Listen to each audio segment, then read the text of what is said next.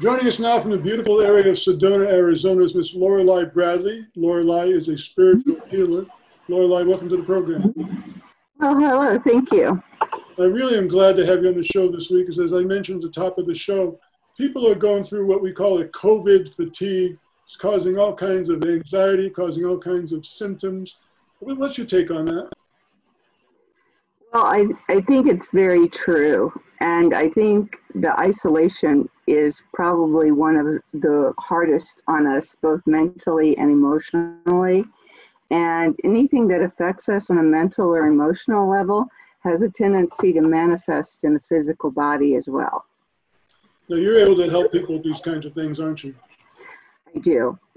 I've been doing it for quite a while, and with somewhat, I would say, a great deal of success. Well, your background is fascinating. Can you give us a little bit of insight into that? Well, I've always seen spirits since I was a child, and I was first very much intuitive and began doing readings at a very early age. I've worked for all kinds of law enforcement agencies, helping finding missing persons. I really enjoyed the work I did in finding missing children.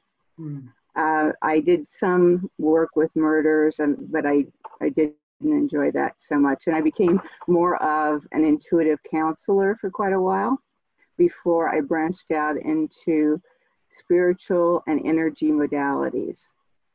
Now, as I mentioned at the top of the program, you're a spiritual healer. For people who are undergoing health issues, dealing with health issues, undiagnosed in many cases, uncured by doctors, what can you do to help these people get over that? Well, I wanted to talk just real briefly about the aura. And that's an energy field that's invisible to most people around the body. And intuitive people can often see it and look at the aura. And I have found that where there's a lower layer in the aura or a hole in the aura, there's often a corresponding issue in the physical body. So the first thing is to look at the aura, strengthen the aura, find balance in your own aura and energy field. And that's the beginning on your road to wellness. And that will also help you on energy levels in so many ways. Now, of course, in this era of social distancing, sometimes it's difficult for people to see you in person, but you can actually do this remotely, can't you? Yes. Yes. I do something we call it Odin Reiki, named after one of the master souls that gave it to me. And I've trained about 300 people in various areas around the world to also do this.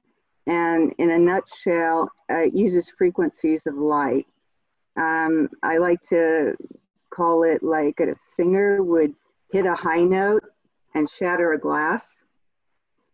Well, the corresponding distortion or hole or dis-ease in the aura, when you match the frequency of that disorder and then you go one level higher, like shattering the glass, that shatters that energy pattern in your aura and returns it to a state of balance. You mentioned the word disease, but you pronounced it dis-ease, which I thought was fascinating. Yeah, dis-ease, not at ease, not at ease. So I'm not a doctor, I don't diagnose, but I do handle dis-ease. For people who want to pick your brain, maybe find out what you can do for them, how can they get in touch with you? Well, we have the website and we have email, which is whitelightcrystals@gmail.com.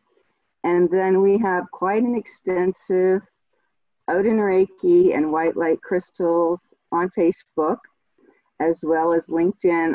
There's many articles I've written on the subject and channeled on the subject, and you can get in touch with me through any of those modes.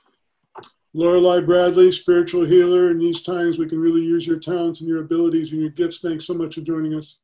Thank you.